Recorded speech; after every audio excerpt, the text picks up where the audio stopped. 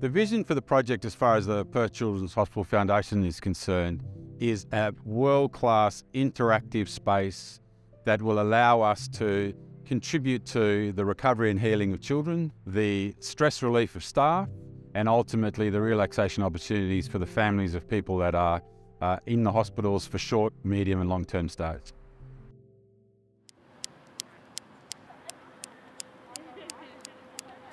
I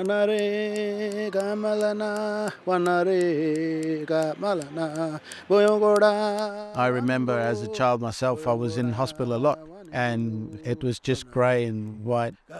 Even when you went outside, it was just a bench to sit upon. This is a place that meant so much to our people, especially to my mothers, great-grandmothers, for women of the area at that time. So we see Kings Park as a healing place for all of us. Our goal is to ensure that every child has the opportunity to reach their full potential. Some of that is through very technical, medical, modern interventions. But we also know the amazing power that nature has in the healing process. This Greenspace project affords us the opportunity to bring that process right into the heart of the hospital.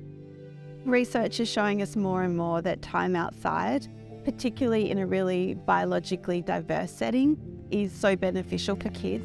So we've known for a while that it's beneficial for their physical development. We know it's good for their emotional resilience. And now research is showing us more and more that it impacts on healing and recovery too.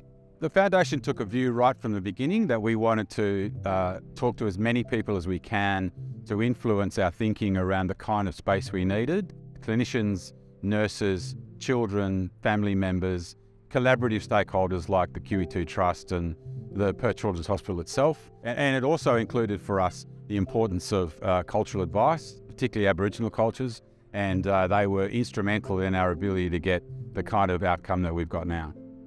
Rio Tinto has been sponsoring a few different initiatives with the Perth Children's Hospital Foundation, and for us it's a really important relationship. It ties back to one of our core values, which is care, and it's a great way for us to contribute into the community.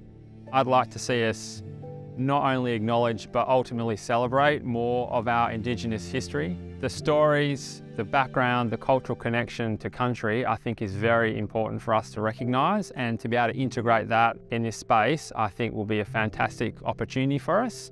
The Noongar seasons, the 6 seasons, the pona, we call the pona, basically will be reflected in the design in a way of colours, in major sort of understanding of plants that would have been blooming in that time, even the animals that were migrated in that time also. And looking at moieties of like the crow and the white cockatoo, which pretty much governs our skin system. And the significance of the trapdoor spider we call the gar, and garap is the name of Kings Park.